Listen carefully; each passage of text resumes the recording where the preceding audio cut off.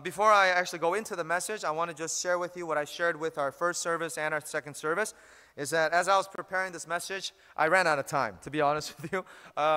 So I was going through the historical background of the message, and basically that's all I have for you today. So historical background is what you're going to get today. You're not going to get much actually from the text, but at least when you read the text on your own, you'll be able to have a lot of that historical background for you to understand it on your own. Amen? Man, can you say amen? Yeah, please. Okay. And you know, by the way, I know we're a few, and I've been in ministries like this in the past, where we started with just a few, and God has been good to me in my life personally, and to the ministry that I was at, and they continue to grow physically, so very thankful for that. But I'm very used to response, you know, not just me preaching, but the congregation to respond. You could say whatever you want, to be honest with you. I don't mind, actually. The Korean congregation might mind, but the English congregation, I don't mind at all. So if you feel like responding in any way, go ahead and do so. I know it gets a little awkward because there's not many people here, but that is really like my style. Anyways, here we go.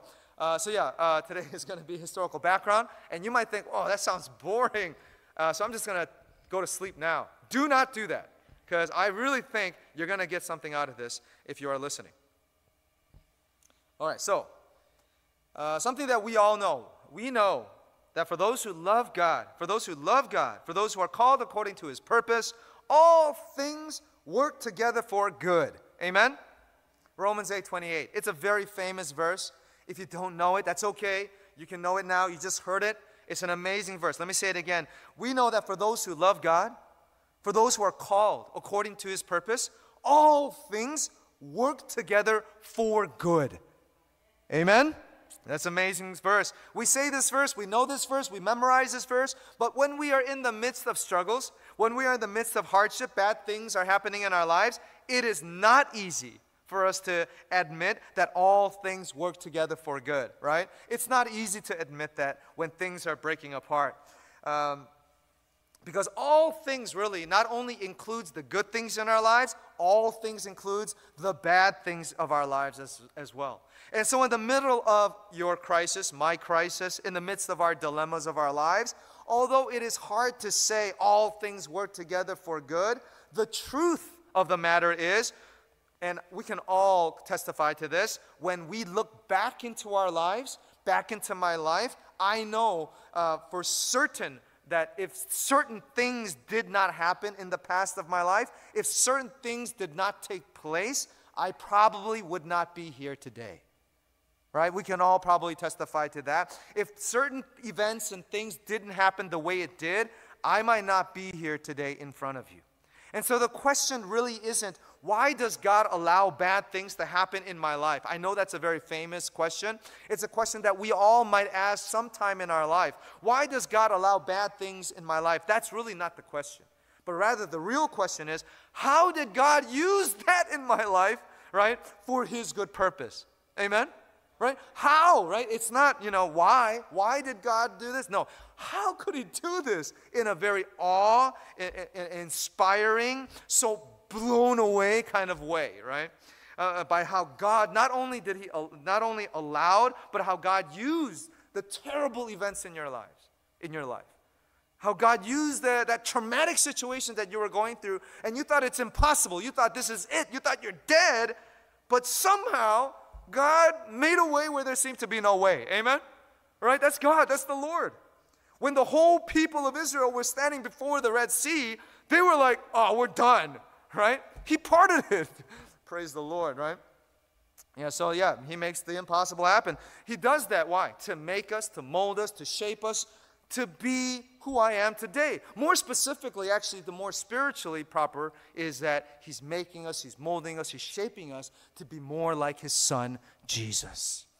So that's what's amazing about what God does in our lives. And if you look at every one of these characters in the Bible, every person in the Bible, every one of them went through crazy situations. I don't know one person in the Bible that had a normal life. Everybody went through crazy situations, yet all things work together for the good of those who love the Lord. All of them, right? So I can say amen to that. Listen, the cross, we know the cross. Jesus, that cross, is truly the perfect definition of Romans 8, verse 28. The cross is the perfect definition of Romans 8:28. All things work together for good. That's the cross. All things work together for good. That's the cross. Looking at Jesus' situation, you know his life. You might not know exactly word for word if you haven't studied the word, but you know his life. If I tell you this, you heard about this. Nothing looked good, very good, or any good at all in Jesus' life. The religious leaders, his own people, the Jewish religious leaders, were out to get him. They were constantly after him. They were looking to find him, to arrest him, to get him killed. Right? Not only the Jewish religious leaders, but also the government, the Roman leaders, officials. They were constantly watching him, keeping a close eye on him, because he was considered a rebel in that empire, right? So they were constantly looking to see how they can capture him and put him in jail. His own disciples, think about his own disciples. None of them understood clearly what he was saying. How frustrated could that be, right? Even with me and my kids, I'm trying to tell them something, they're not getting it. That can get very frustrating. But Jesus' disciples are not little kids, they're full-grown adults, yet they're not understanding him.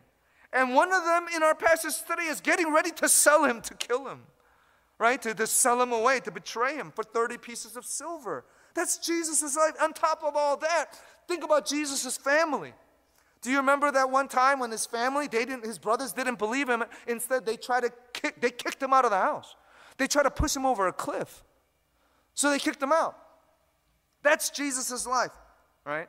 Ultimately, what happened in Jesus' life? Not only all of those things, ultimately Jesus is nailed and crucified on the cross. Jesus is nailed and crucified, and yet God, as you and I know today, we can sing hallelujah and praise the Lord because it's in the past. We see in hindsight. Yet God, we know it's not in hindsight. He, from eternity past, God had a plan in the midst of what seems to be impossible in our eyes. God made a way, right? And if Jesus wasn't crucified on the cross, brothers and sisters, really, you and I are doomed. We're doomed. I mean, actually, literally doomed. If Jesus didn't die on the cross, if that event didn't happen, we are going to hell literally. And I'm not trying to curse at you. That's just a matter of fact. That's what the Bible teaches us. And all of this is working together, even in Jesus' life, for the good of his purpose and in our lives.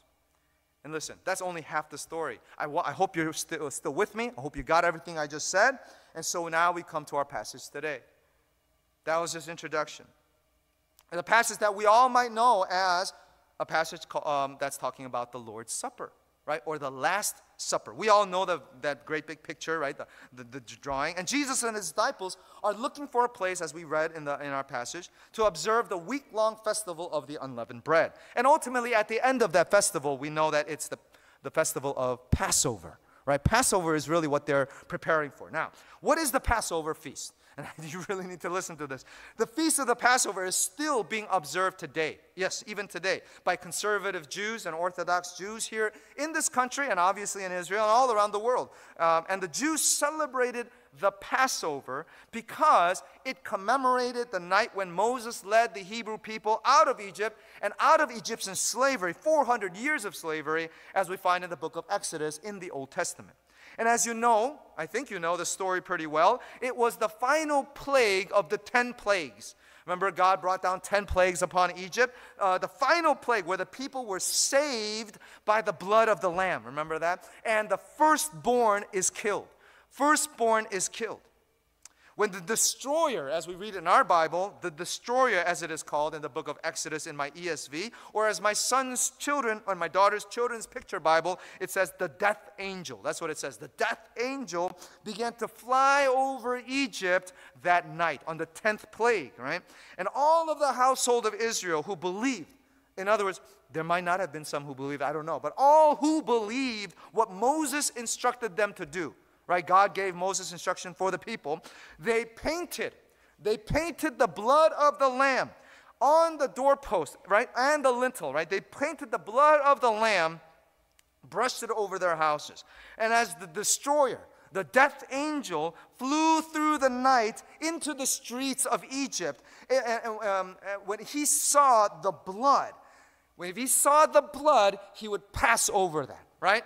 If he didn't see blood on that doorpost or on that lintel, he goes into that house. And once he goes into that house, he'll take the firstborn out of that house. That's what happened all throughout the night. on that 10th plague. Every house that did not have blood, you know the death angel stopped and he took a life. Once again, when the death angel, when the destroyer got to a house and tried to get in, but he saw the blood of the lamb, he would pass over that house, which is why it's called Passover, right? And they celebrated this Passover because, listen, they were saved because of the blood of the lamb. Such irony, isn't it? They were saved because of the blood of the lamb. Why can't they get that it's Jesus? Amen? Right? Why can't they get that it's Jesus? But yeah, they don't get it. Now, why did the destroyer, listen, why did the destroyer, the death angel, pass over the house with the blood? Why? Well, the destroyer passed over the house with the blood not because of God's mercy. I know some commentators, biblical commentators say that. And it's not because they are forgiven, or it's not because God is love. It's not any of that. That's complicated. Listen, the death angel passed over that house because when he saw the blood, it's a sign that death had already been there, right? That death had already been there. That's why the death angel passed over that house. Death was already there. So when he saw the blood, he passed right over. Now, what the death angel did not know or could not see, the death angel, was that it wasn't the people in the house that died, but it was the lamb that died for the house, right? It's the lamb that died for them so that the people in the house might live. Are you with me? Right? That's the gospel. As I was studying for my doctorate, I was studying my pastoral counseling, I got to look deeper into disasters. That's where I focused my studies. And I studied Hurricane Katrina in 2005. And after the hurricane, you know this, those of us who are old enough, we know this. And after the hurricane came and did its major damage, right? I mean, it was the worst. The first responders came in, all right, after the hurricane passed. And they would go to each house. All these houses are just in ruins. And to search for survivors, right? To search for possibly even dead bodies. And after they had done their research in that house, whatever house that collapsed, after they had done everything, they would mark the outside of that house, indicating that the house was already searched, so that no one else would waste their time in searching a house that's already been searched, right? That's already been searched. And now that's the same principle, right? We find thousands of years before in the book of Exodus, where when they put the blood of the lamb on the doorposts and on the lintels, that was a sign that death had already hit that house. The death angel did not need to come to that house again. Doesn't need to do that. And so through the blood of the lamb, as long as you were staying under the blood, staying in the blood, you will be saved. It's that simple, brothers and sisters. Now listen to this. I'm going to go a little bit further with this. When Moses met the Lord at the mountain, this is before the whole incident. When Moses met the Lord for the first time at the mountain, he saw a burning bush. A burning bush. That was where Moses met the Lord, Yahweh God. And through that encounter with God, the Lord tells Moses to go to Pharaoh and tell him, let my people go. Right? Let my people go. Now, why did God want his people to be set free? God set his people so that they could be free to do anything? No. God set his people so that they could be living in the promised land? Actually, that's not even the real reason. No, those aren't even the reason. God set his people free so that they would worship him in the wilderness. That was the reason that God told Moses to tell Pharaoh. Right? So that they would be able to worship him in the wilderness. Right? Exodus 8 verse 1. In other words, God set his people free so that they would encounter him. So that they would meet him. They need to meet him. So that they would meet him, right? And so after the Passover incident, the Passover, the 10th plague and all that, after the Passover incident, Moses and God's people went through the wilderness and they went to the mountain that Moses met the Lord. And how long did it take? Exactly, the Bible tells us, 50 days. It took them from the time of Passover, the 10th plague, to get to the Mount Sinai, the mountain of God. It took them 50 days from Passover to Mount Sinai. And there, after 50 days, they see something. Do you know what they see? They see Exodus chapter 24, verse 17. That's what they see. I'm going to read it for you. The people saw the glory of the Lord was like a devouring fire on the top of the mountain. That's what they saw. Now, that's my ESV translation. I looked at the original text. It's not just the fire on top of the mountain. It looked as if the mountain was on fire. That's what it looked like. Now watch this. It's no longer a burning bush on fire. It's the burning mountain on fire. You see what I'm saying? You see the parallel. No longer is it Moses at the burning bush, but now the entire people of Israel of God are standing before God before the burning mountain, right? We see this parallel. And there, as they receive God's law, the 10 Commandments there at Mount Sinai, that is where the Jews then and the Jews now celebrate the festival of the harvest. That's what they call it. Or in the Greek, they call it the festival of Pentecost. That's what they call it. It's getting interesting. Watch, it's getting interesting. 50 days after Passover into Pentecost, that's what they call it, right? Because that's when they first met the Lord. Fire with Moses, fire with God's people in the wilderness. We see the parallel. Now, Pentecost, it means 50 days. That's what Pentecost means. That's why it's called Pentecost. And so the Jews commemorate Pentecost, or the Feast of Harvest, as the time when they met the Lord Almighty God at Mount Sinai. Now, when I was thinking about it, it truly was a festival of harvest, wasn't it? Think about it. The Jews celebrated the festival of harvest because coincidentally, that was also the season of actual harvest, when their fruits and when their vegetables were in time of harvest. But the meaning behind the festival of harvest was when they first met God at the mountain. So, the people might call it the festival of harvest because they're harvesting, but it really is God's festival of harvest, right? The entire people gathered before God. So it was God's harvest time. Now, and so if the festival of the Pentecost is the harvest, as I was explaining to you, right? 50 days after. If the festival of Pentecost is harvest, as the Bible tells us, then what is the Passover?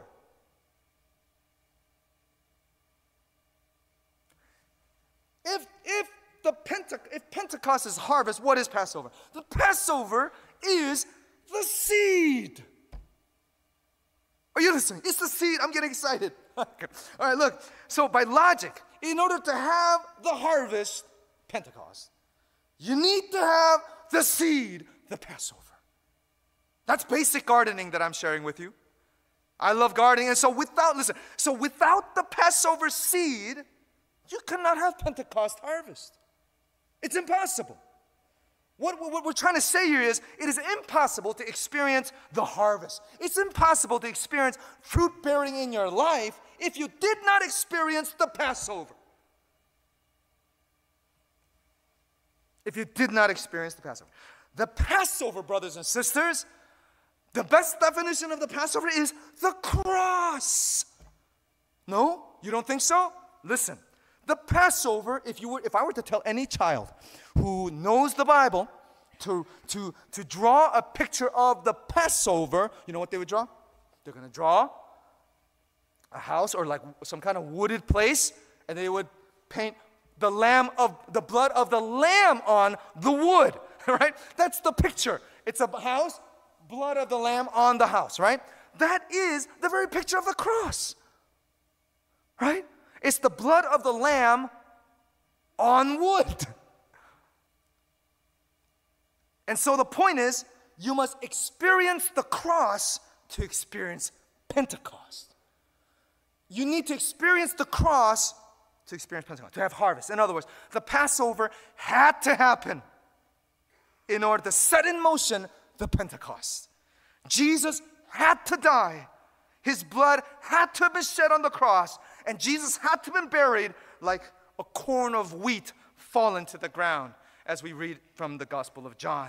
And exactly 50 days had passed, and as the clock started to tick from the Passover and on, from the cross, from the crucifixion, we know Acts chapter 2, right? Acts chapter 2. What happened in Acts chapter 2? Pentecost was going to happen. Acts chapter 2, the Jews gathered together to celebrate Pentecost, right? And it's so crazy because if you think about it, because the cross, the crucifixion had happened, the clock started to tick. 50 days, the clock started to tick. It was inevitable. It's unstoppable, right? When they crucified our Lord Jesus Christ, the clock began to tick. When Jesus died on the cross, when Satan thought he won, when all the devils and demons were celebrating because Jesus died on the cross, the clock began to tick. And we cannot forget that God sent His one and only Son, Jesus, to die on the cross. That was His plan. This is God's plan from the beginning. But Satan had no idea that when Christ was crucified, when He ripped Jesus' body wide open, when He thought He caused death in Jesus, actually He brought life. He brought life, and that clock started ticking. As a kid, I would go into the lawn of my father's house and pluck the dandelion flowers, and I would blow it all around the lawn, right? And my dad would be like, "Don't do that, you idiot!" Right? Because the moment I do that, what happened? I thought I was killing the dandelion. Nope, I was spreading the dandelion all around the lawn, right? And now my son and daughter do that. When Jesus was crucified, 50 days later, at the Feast of Pentecost, and the Bible tells us that when Jesus died, started the clock. 50 days later, Acts chapter 2, at the Feast of Pentecost, the Holy Spirit came like a mighty rushing wind. And what else? Flames of what? Fire. There it is again. Interesting. Flames of fire. And through that encounter with God, that's the encountering with God, greater works began to break out amongst God's people. Acts chapter 2. No longer is it one man, Jesus. Now God began to work through His children, man and woman, who are His people. It is the festival of harvest, Matthew 28. That's why He says, "Go and make disciples of all nations, baptizing them in the name of the Father, the Son, and the Holy Spirit," right? He tells us to do that. To go where? To the ends of the earth. To the ends of the earth to do what? To harvest.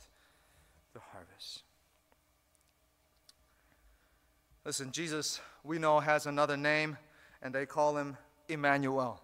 We know that, which means God with us. Matthew 1, verse 22 and 23. And yes, it is true that Jesus is God with us. It's true. But as Jesus was teaching His disciples, He said it in John chapter 14, verse 17. He said it there. He says this. Look, I paraphrase this. "I am with you now." Yes, I am Emmanuel. That's what He's saying. I am with you now, but soon no longer will I be with you. I will be in you. Hallelujah. Right? I will be in you. God who is with us is now God who is in us. Brothers and sisters, we are the blood-washed sons and daughters of God. That's who we are. The blood is no longer on the door. The blood is no longer on a piece of wood. The blood flows in our bodies. That's called communion. The fire that burned that bush but did not consume it. I preached on it before. That fire is now in us, and we shall not be consumed. We shall not be consumed just like that bush that was on fire but was not consumed. But we shall have eternal life in Christ. That's called the baptism of the Holy Spirit. And God is telling you and me, the harvest is plenty, but the workers are few. So, go. Make disciples of all nations, baptizing them in the name of the Father and of the Son and the Holy Spirit, teaching them to observe all that I command you. And behold, I am with you always to the very end of the age. So, brothers and sisters, do not contain that fire that God has placed in your heart. Let that fire burn and let that passion continue on. Let the world know who Jesus is. And don't worry about your own life. You don't have to fear. Why? Because all things will work together for the good of those who love the Lord. Amen? Amen. All right, let's pray.